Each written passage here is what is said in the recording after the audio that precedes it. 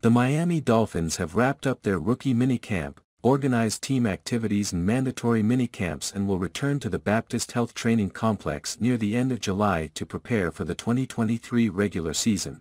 Before that, we'll be going through the majority of Miami's roster to preview their background, projected role and bottom line with the team entering training camp. After looking at the top 3 quarterbacks on the roster and lead back Raheem Mostert, we'll move on to another member of the running back room, Jeff Wilson Jr.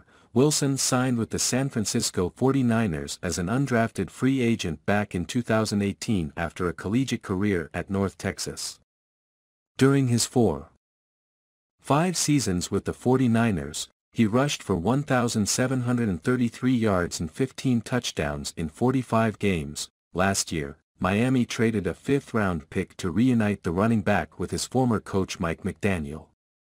In his 8 games with the Dolphins, he rushed for 392 yards and 2 touchdowns while adding another 94 yards and a touchdown on 12 receptions. At this point, Wilson is entering training camp as the team's second back behind Raheem Mostert and ahead of Myles Gaskin, Salvon Ahmed, Devon Achane and Chris Brooks. In Miami offense, he should still get some real usage in 2023.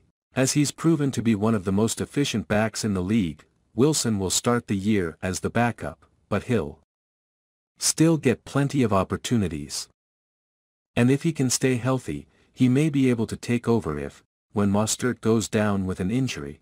At 27 years old, the former Mean Green back is really in his prime, but if he wants to be on the field as much as possible, he'll have to hold off Achane, who could take over once he adjusts to the NFL game.